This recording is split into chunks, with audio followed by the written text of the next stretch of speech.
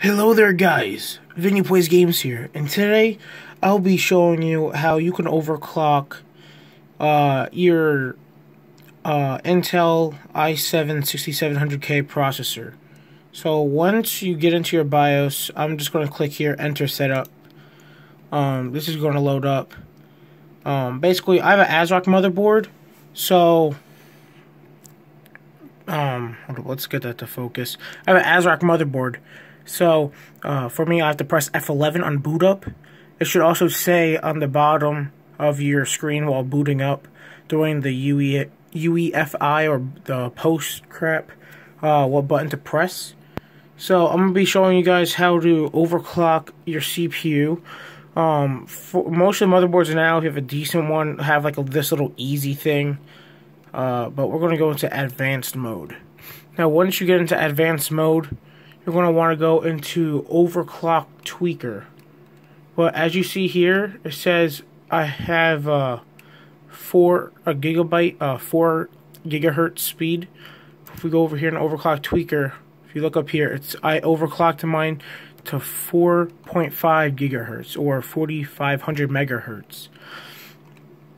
So first you're going to want to go into CPU configuration.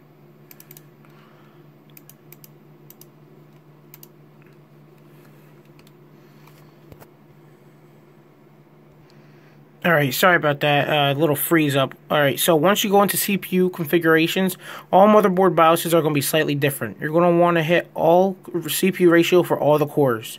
Now, once you're going to go over here to all core, change that to whatever speed you want. So it's going to be on a multiplier of 100. So obviously 45 times 100 is 4500 now. Since my clock, this is also how you could also underclock your processor by making this number smaller than the original. So let's get that to focus. There we go. So I have mine set for 4.5, but obviously if you're going to have your processor run faster, you're also going to need to give it a little bit more juice. So next you want to go into voltage configuration. Now you're going to want to change this from auto, so it's auto, to fixed. And then next you're going to click fixed voltage, and you basically don't want to exceed any more than 1.4 volts on an Intel CPU. You can, but that's going to get a little dangerous. The more voltage you put in, that means the more power it's going to get, which also means higher temperatures. So if you're going to be overclocking your CPU, you're also going to want a decent cooler. Now, if you have the K version of the Intel Skylake processors, which means that they're unlocked, that means that you could easily overclock. Now, if you don't have the K version, you have like the 6500, 6600, or 6700, either i5 or i7, there are BIOS updates to allow you to overclock, but I played it safe and got the K version, so I could overclock without having to deal with any issues. So once you find a good voltage, you could try out this. If it doesn't work, then just play around with it. All CPUs are different, even though that it says that like you buy the same processor as someone, but they always somehow to be slightly different. So if this voltage doesn't work, you may want to either drop it a little bit or increase it by a little bit. Maybe go to 1.375 or something like that, or drop it a little bit, go 1.325. So next we're just going to hit exit.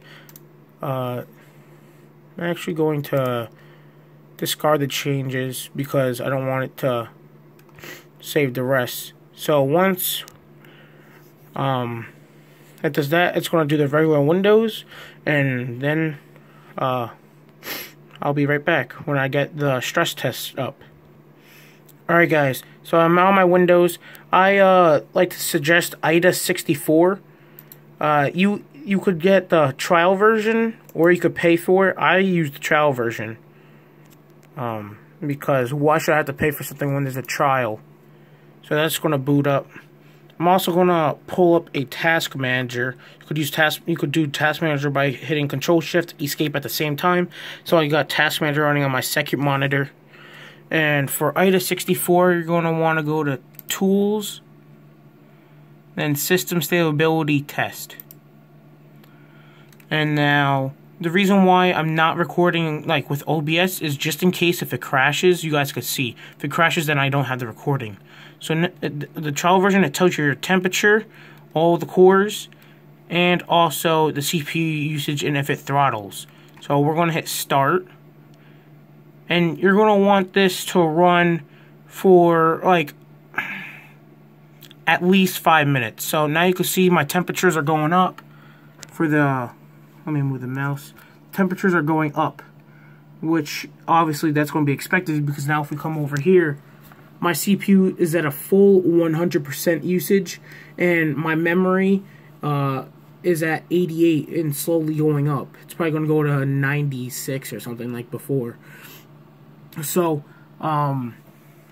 those temperatures are going to continuously rise until they get to a steady peak. Now, as long as you see that little yellow line on the CPU usage, if that's at 100 and it says CPU throttling, and that throttling stays at 0, then you're golden. Now, if there is a system issue, oh, excuse me, the hiccups. If there's a system issue, an IDA 64 will shut down, so the system doesn't crash. Or sometimes, if you go for too big of an overclock, it will just crash your system, and then you have to reboot, go into the BIOS. Or if you actually can't do anything, you might have to clear the CMOS.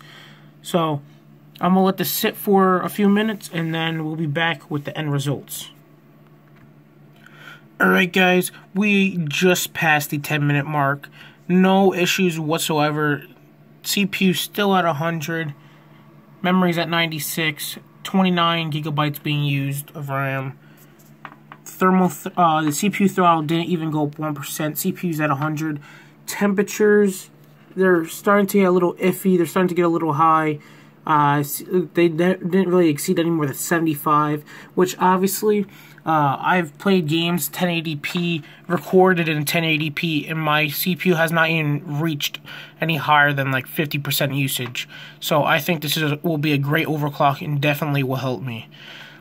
If you guys enjoyed, please like the video, subscribe, and I'll see you in the next video. Peace.